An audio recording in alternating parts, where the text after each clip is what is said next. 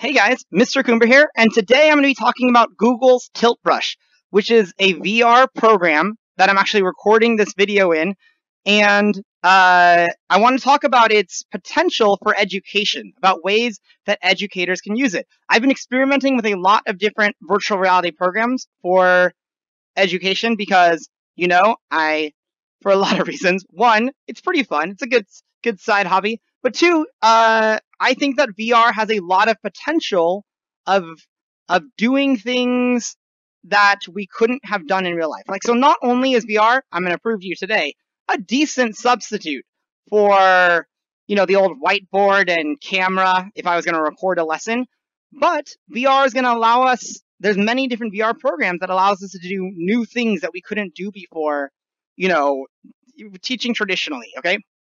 So, overall, I'll just throw it out there. I'm going to give Google's Tilt Brush 4 out of 5 stars. But I want to talk about why. And although this is the first video I'm making reviewing, although this is the first video I'm making reviewing, a VR program, I want to say that 4 out of 5 stars is really high. I've been exploring so many different programs, and I am pretty good at VR, I feel like. So this is on the high end of the scale. It's actually one of my number one recommendations for teaching within. I'll make a video on the other couple ones later. But let's talk about why. So one, Tilt Brush has the two main things. There's two huge things that are so important if you ever want to teach within virtual reality. It has a third-person camera, and that's what you are watching me on right now. As you can see, I can easily move the camera side to side and up and down. It means that you are not locked to my headset. So one, that gives me a lot of flexibility because I can stand in front of it or interact with whatever we're doing. But two, it means less people get dizzy. If I turn on, if you watch some of my my biggest video, that Half-Life Alex video, a problem with it, right, is that you're tied to the goggles. You're tied to the headset, which sometimes makes people dizzy or seasick or motion sick, and that's never ideal if you want to actually teach, especially if you want to teach, long term and not just for the gimmick of it. Okay. Two, Tilt Brush has the ability, the second most important thing, maybe if not the number one important thing, which is I can pretty easily, import files. Okay, I can import slides or documents, and then, on the files, of course, equally importantly, I can then, write on them, right? I can interact with them to some degree, although there's some limitations there, which I'll talk about. So it has a third-person camera, and it has the ability to bring in stuff from your desktop. That's the key things. I don't even know if I'm going to bother reviewing VR programs that don't do it, because, there is some potential, there's Google Earth. I can kind of live stream myself walking through, walking through next to the pyramids while giving my lecture on the pyramids. But as far as most of my more that middle ground of traditional teaching and teaching online or teaching in VR, you need to be able to show files. You need to be able to show worksheets that you've pre-created outside of VR most of the time. Okay. But another reason it's going to get such a high rating of stars is, you actually saw me do this earlier, the controls are pretty easy to use. In fact, my second time in Tilt Brush, and I hadn't really explored this, I bought it just because I'm an impulse buyer with video games these days, but my very second time in this, I filmed a whole lesson for my students, and it was good enough to show off to other teachers at my school, because it is pretty intuitive to use. It's not bad. You can write in the air. A really important feature it has is easy undoing and redoing, which is incredibly important. I'll tell you if you teach my style, which is a little bit shooting from the hip.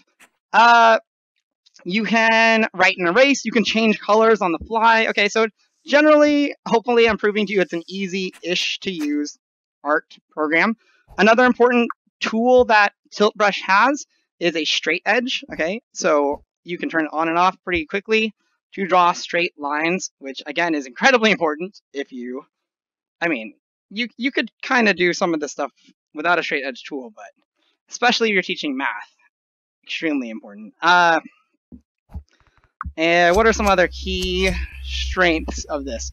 Oh, as far as all my criticism about virtual whiteboards, I do appreciate that I can, inside of Tiltbrush, pretty quickly create a virtual whiteboard. Oops. So this is the best way I've found so far, which is I get these things called guides. This is not really, I assume, their intended purpose, but it works not bad. I will paint on it. I'm used to doing white, although honestly, I don't see why you couldn't do like a black whiteboard and write on it with like neon green or something. If you want to shake it up, Khan Academy style.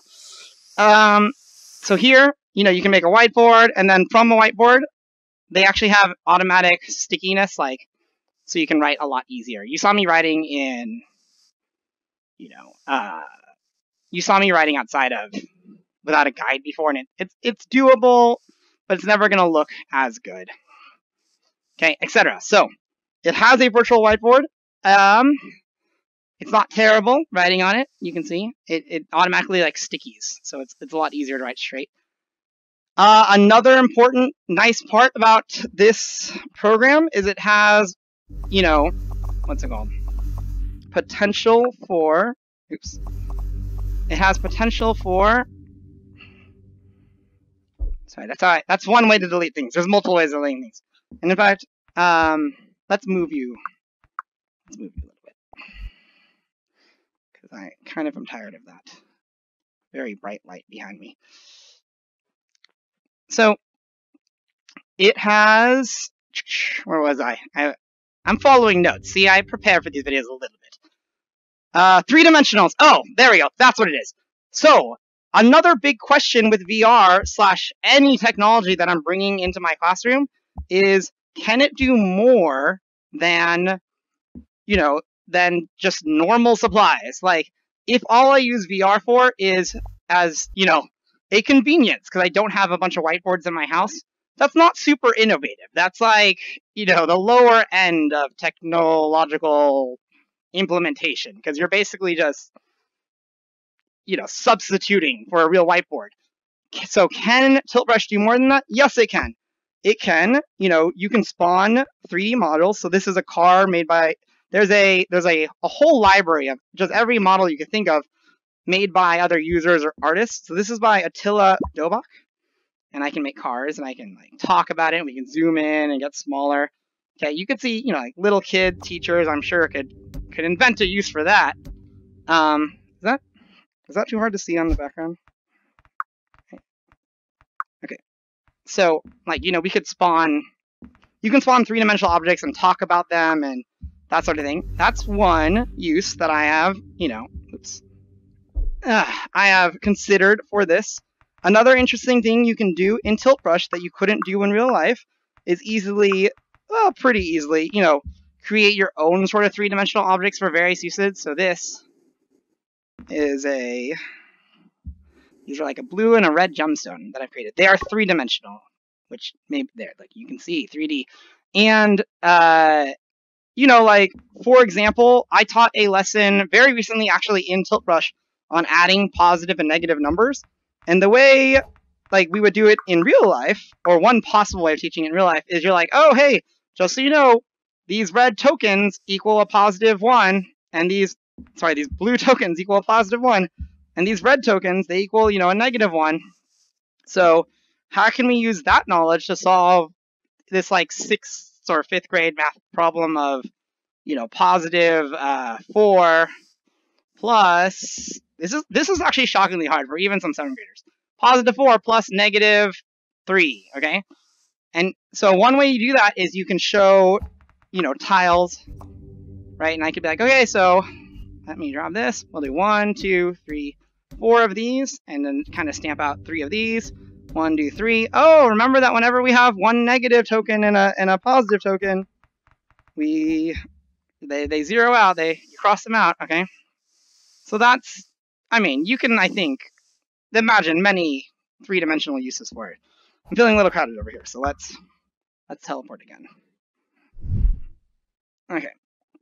So, next up, And I left my notes over there, so let me reload them.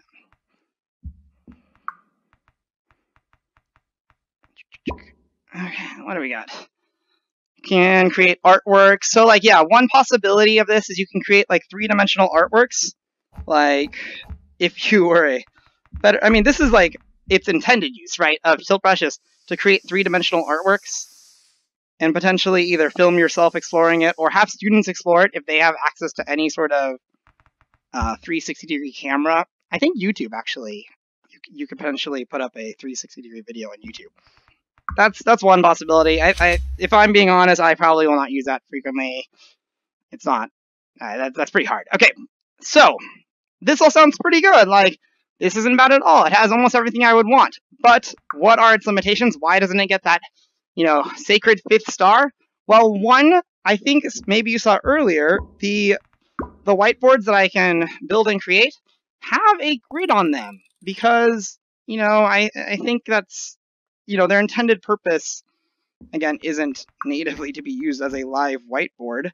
So I can't get rid of the grids. And if you in the comments know a way around that, please let me know. But it seems pretty inflexible to me. The grids, you can kind of lean into it and just teach. Like if you're teaching about coordinate planes, I could see it being like, okay, up 2 over 1. I could see some, oops. Okay, see, look how easy it is to undo stuff. There's some potential there, is like just using it with the grids. But kind of I wish that it wasn't, I wish we weren't locked to having grids. Another important limitation is, you'll notice this happened earlier when I have a real life document. If I want to write on it, you can see it doesn't stop you. There's no collision for this guide picture, which is, again, originally just here so that way I could like look at an artwork and like with one hand kind of draw it with the other, okay, as like a guide. So if I'm using it as a virtual worksheet, you can do it, but I think it's not ideal. It's uncomfortable. It's not super smooth. Like all the time when I'm writing on this, I'll walk, especially if I'm writing something out, I'm like, oh, the slope is, oh, look, my P went inside. Slope is blah, blah, blah. So that's the sort of, real limitation. Oh, another thing is I can't bring in, I mean, again, it is originally an art program. You are restricted to bringing in only image files. So it's not that hard, but it is kind of tedious to convert all of my worksheets into PNGs or image files before I record. So that's one limitation. Another weird limitation, again, I've been doing a good amount of these, is the faceplate. I can't seem to hide my faceplate, which isn't the worst thing, and it's kind of, the fun of teaching in VR is that kids can see you instead of just me, like, if it was just like a PowerPoint that I was like drawing on the screen of, is that they can see me interacting with it. So that's a sell, but also sometimes if I'm like really close, I block the screen, I think. That's a small limitation. Oh, and unfortunately, and I don't think they'll ever fix this, it doesn't have any physics. And what I mean by that is like earlier I was trying to teach a lesson. I was actually experimenting with a bunch of different programs. Trying to come up with a lesson where I, taught circumference by making a circle. And then like, I can change size, but like unwinding the circle so that I could like, look, here's how long the circumference is. Let's compare it to like the diameter. And I would then like grab the diameter and be like, oh, 1 diameter, 2 diameters. Oh, 3.14 diameters, ideally. But again, I couldn't actually unwind it, so I just kind of had to eyeball the unwound version of the circle. So that lack of, I don't know, physics or malleability or something definitely is a small limitation too. But overall, like I said, I give Google's Tilt Brush 4 out of 5 stars. Yeah, so thank you for watching. Hopefully we can all share this and retweet it until someone important at Google of their probably very underfunded VR division sees this, and then maybe that person can patch a couple of my complaints or come up with a whole new education first VR program. I would love that. And thanks for watching.